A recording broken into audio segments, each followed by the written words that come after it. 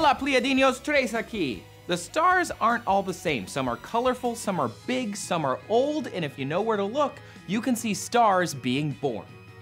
Hit the darkness around 1 a.m. and look east. You should see a bright yellow dot, that's Jupiter, and the Pleiades will be down and to the left of it. The Pleiades are an open cluster of many hundreds of stars situated around 440 light years away. Though with the naked eye it may look like a small faint cloud, if you let your eyes adjust, you could pick out 5, 6, or even 7 individual stars. Through binoculars or a long camera lens, you can see so many.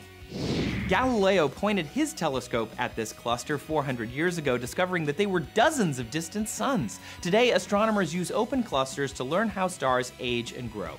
Keep an eye on the Pleiades, and next week we'll find Venus and Mercury too. Keep looking up.